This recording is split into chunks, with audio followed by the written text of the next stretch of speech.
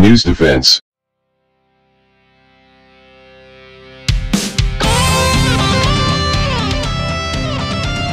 Looks like one of the Japanese-made fixed-air surveillance radar is already in the Philippines.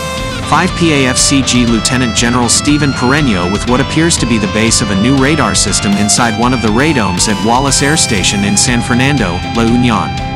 It's definitelt, not the base on the old American-made AN, FPS-20 and AN, FPS-6 radars, nor the Israeli ELM-2288 AD-STAR radar.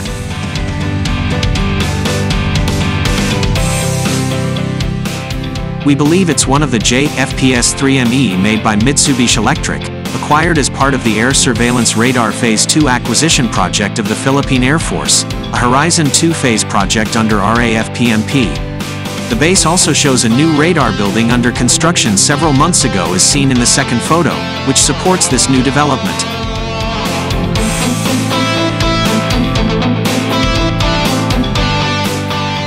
Wallace Air Station wasn't one of the original location to have the radar, but the reduction of radars to be acquired under Horizon 2 was made. The PAF adjusted its proposed locations and prioritized Wallace Air Station due to the situation in the West Philippine Sea. The other locations are Santa Ana, Cagayan, Parreño Air Station in Panganiban, Camarines Norte, and ELM Air Station in Hill 900B, Zamboanga City.